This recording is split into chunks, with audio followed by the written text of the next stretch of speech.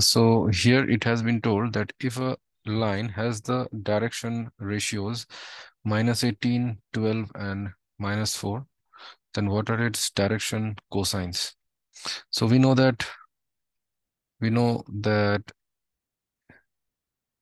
if the direction ratios if the direction ratios are A, B, and C, then the direction cosines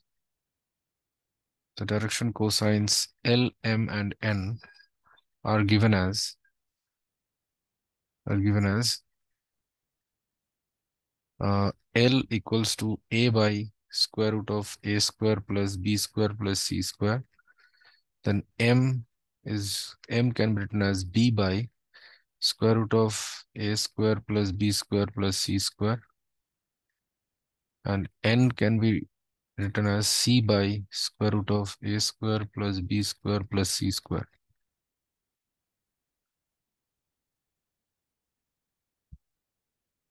So here the direction ratios are -18, 12, and -4. So these are ABC. So A will be -18, and B will be 12, and C will be -4.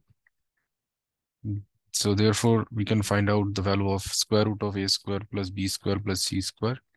So that will be square root of 18 square plus 12 square plus 4 square. So that will be 18 square is 324 plus 12 square is 144 and 4 square is 16. So that will be equal to 144 plus 16 plus 324. So if we add them, then we will get 14 and 2 to the 4, 4 plus 4, 8, 484, square root of 484. So this will be equal to 22. So, so therefore the value of L will be -18 divided by 22. So that will be -9 by 11.